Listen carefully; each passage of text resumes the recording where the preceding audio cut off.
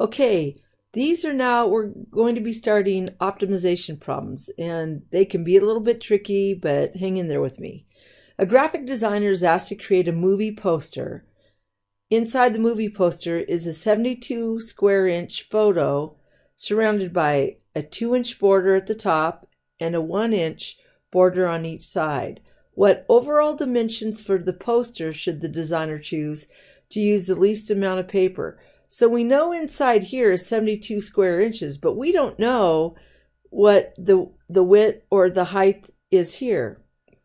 So that's one of the things that we need to be finding, and we need to find it so that the least amount of paper is used. All right, is it going to be 72 inches by 1 inches? Probably not. There's a lot of different ways that you can multiply the width times the height to get 72 square inches, but we need to figure out how that's going to be done. So here is the process. We still need to draw a diagram. In this case, the diagram is shown. Here's the overall movie poster, this outer piece, and this inside piece is the photo, the 72-inch squared area photo. Okay, so this is, well, one of the things that you need to do is identify and name variables. So the width is right here. I'm going to call that X.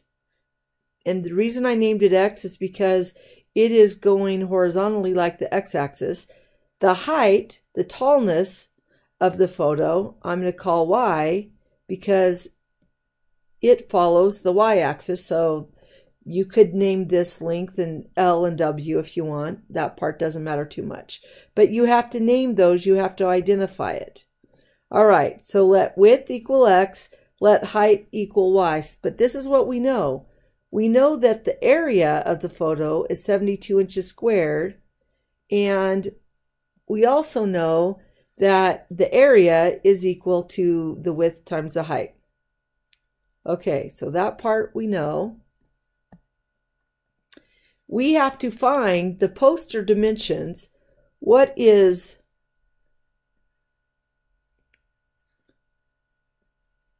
this dimension and this dimension right there? All right, so we can use an area formula to set this up. So what do we know about this width and this height? Well, this width right here is X plus this 1 inch plus this 1 inch. So this width is X plus 2. And this height is, that would be Y plus 4. But we can't multiply X times Y. We can't have two different variables. So let's figure out first, what does Y equal? Well, X is attached by multiplication, so let's divide both sides by X. Whoops, not 7, by X. Well, Y is equal to, the height is equal to 72 divided by X.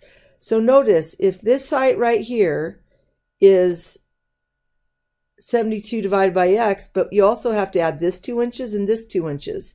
So it's 72 divided by X, that's the height of the photo. But then for the poster, you have to add those additional 4 inches. Okay, so then to find the area, you're going to go ahead and multiply. Well, X times 72 over X, so X times 72 over X, the X's cancel. X times 4 is 4X. 2 times 72 over X is 144 over X. 2 times 4 is 8. And let's see what we can condense. 72 plus 8 is 80. So I'm going to put the plus 80 down here. We have 4X plus 144 over X. Okay, So I'm going to go ahead and go to this new page right here. So this is what we have, but let's go ahead and rewrite this so we don't have an x in the denominator. So remember, laws of exponents. If you have x to the negative first, that means the same as 1 over x. So that's what we're going to do. We're going to rewrite that.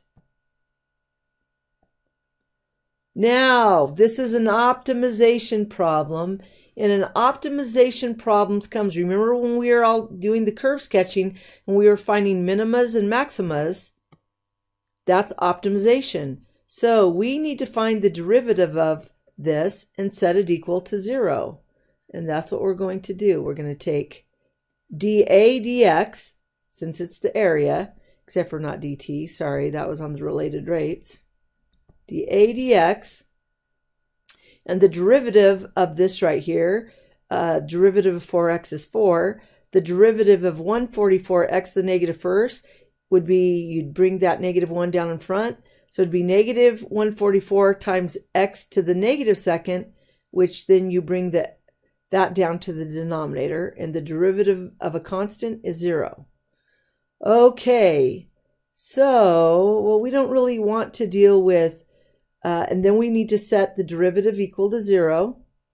We did, and we don't want an x squared in the denominator. So we're going to multiply, and this is now equal to 0. We're going to multiply all sides by x squared. Notice here, that's going to cancel. 4 times x squared is going to be 4x squared, and x squared times 0 is still going to be 0. So that's what we're left with here. And all we did was multiply everything by x squared so we could get rid of the x squared in the denominator. Well, 4 and 144 have a 4 in common, so divide everything by 4. 0 divided by 4 is still 0. That's going to cancel, and 144 divided by 4 is 36. So now you have x squared minus 36, and what you end up with, remember the difference of squares? X is going to, remember this factors to x plus 6, x minus 6. And if you didn't remember that, just add 36 to both sides. So x squared is equal to 36. Take the square root of both sides. Remember, roots have both a positive and negative. But because we're talking about a distance, this width right here will be 6 inches. So if this width is 6 inches, when you add 6 inches, when you add an inch to both sides, the poster width will be 8 inches. Well, then what's the height? Well, remember over here, we found what y is equal to. Y is equal to 72 divided by x. Well, x is equal to 6. So if we do 72 divided by 6, we get 12. So this height is 12 inches. And if we add 2 inches to both sides of that 12 inches, this overall height is going to be 16 inches. And that's what we end up with. The poster dimensions is what you were trying to find.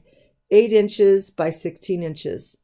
That's it. There's a lot to keep track of, a lot to do, but it's Algebra 1 and it's derivatives. And setting derivatives equal to 0, all skills that you have. All right, that's it.